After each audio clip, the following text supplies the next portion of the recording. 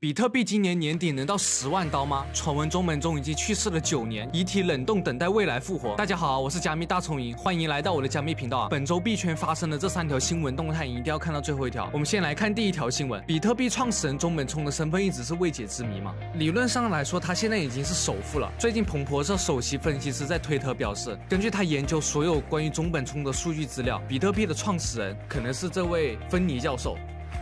就是现在大家看到的这个推特的账号。他是这样说的，因为芬尼教授他是最早期改善比特币网络的支持者之一嘛。曾经他在2009年的时候，通过电子邮件与中本聪进行了第一次比特币的交易。在2009年的1月11号，为测试比特币的交易功能，中本聪将10个比特币转给了芬尼教授，这是比特币历史上的第一次转账。而芬尼教授随后在推特上面写到了 Running Bitcoin 的这个推文，因为在早期时候呢，挖比特币的矿工比较少嘛，奖励也比较多，没有竞争者，所以他最多每天可以花到100多枚比特币，成为了比特币历史上第1位矿工。但是似乎命运跟他开了一个玩笑啊！芬尼教授最后就是患上了渐冻人症，2014年8月份去世了。生前他要求将自己的遗体保存在亚利桑那州生命延续基金会的设施中。与此同时，中本聪也在网络世界渐渐淡出了，所以有很多人怀疑芬尼教授就是中本聪本人。芬尼教授选择把自己冷冻起来，就是希望未来有一天能够苏醒啊！我们也是非常期待能够看到那一天的到来啊！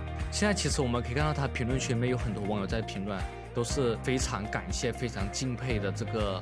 评论，兄弟们可以把这个感动打到公屏上面了。这条新闻呢是关于比特币利好的一个消息，因为其实在今年陆续有很多机构开始支持加密货币支付了嘛，其实这算一个很好的开始啊。比如说2月份，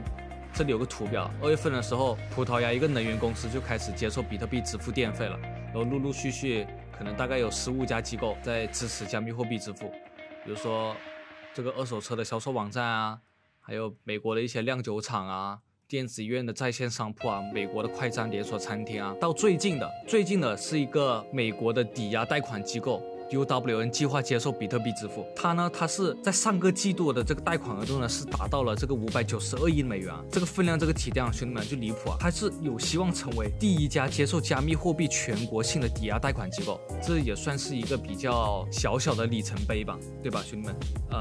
然后这里比如说还有大家比较熟悉的特斯拉接受比特币支付，因为特斯拉其实是一开始是接受的，后面又取消了，就可能马斯克这个人老是喜欢反复横跳，这个人的观点可能经常会变，但是特斯拉其实也是投资了15亿美元的比特币在这个上面嘛，所以还是算可以的了。第3条新闻呢是推特上面一条非常著名的分析师的观点，他叫 Plan B， 他是预测到今年年底这个比特币能到10万刀了。他的这个模型呢叫 S2F 指标，他这个指标曾经成功预测20年比特币减半的时候能达到这个55000美元啊。然后我们先来简单说一下他这个指标，他这个指标我们可以简单来说一下，它是反映资产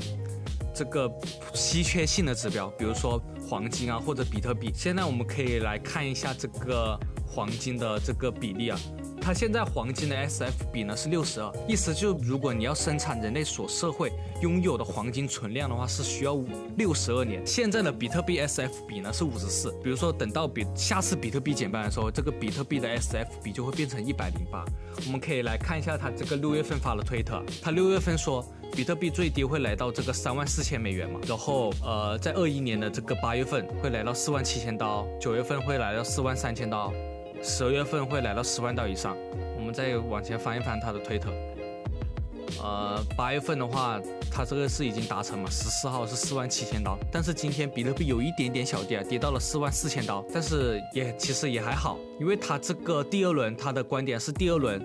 还会有第2轮牛市。现在比特币现在它这个来说，这个是17号的推特，他说9月份比特币是来到43000刀，最坏的情况，10月份的话是63000刀，所以其实也没有什么好担心的。当然看视频的兄弟们也不要激动啊，比如说一看到比如说比特币年底会来到10万刀，不要想的一定要无脑说哈，一定要保持底线。就比如说你现在真的你还没有购买比特币的话，或者你已经持有比特币的话，就是一定要比如说定投现货，当然是最稳的，这样子风险是最小的。把你的一部分资产出来拿来买现货去定投，留的青山在，不怕没柴烧嘛。对于什么时候比如说买比特币定投最稳的话，我前面这一期视频有讲，这前面视频讲的是比特币的3个指标去来辅助你去购买比特币啊。比如说什么时候定投是最稳的，先来看的话，比特币的话定投的风险就是可以稍微再控制一下，可以去看我前面这期视频啊，讲的非常详细。很多时候快就是慢嘛，因为截止到今天的时候呢，据有效的数据显示啊，全球只有大约1.14亿的人是比特币的持有者，这还不到地球的76亿的人口的1.5%。你想想啊，就当只有1%的人去理解它的时候，还有99%的人不理解，你这个资产就处于比较早期的阶段，所以一定不能着急，一定不能着急。我们可以其实到年底的话，只有4个月了嘛，大家就可以一起来见证一下，